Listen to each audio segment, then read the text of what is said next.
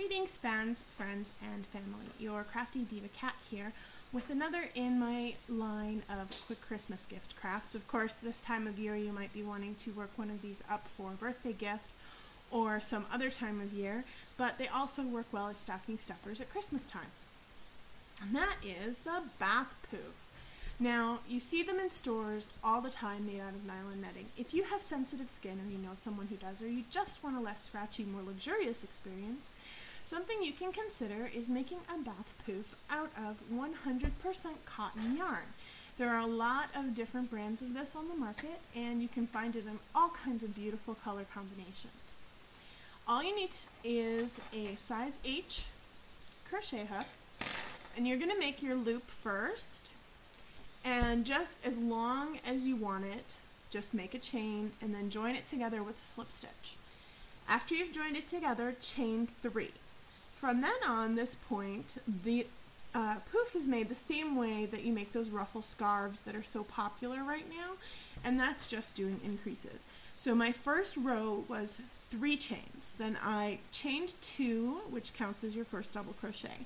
Turned it and did 8 double crochets in each of my first 3 chains. Chained 2 again and started doing 6 in each. And I just did 2 more rows after that first row with 8, doing 6 in each stitch.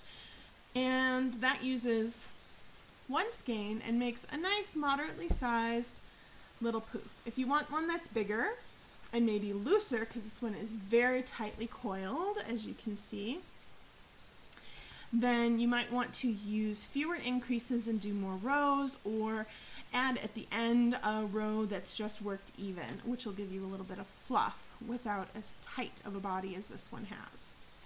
But works up really well because it's 100% cotton. It'll dry nicely, and all of these 100% cotton yarns are pretty much color fast. They're used in a lot of dishcloths, so they can take some pretty heavy wear.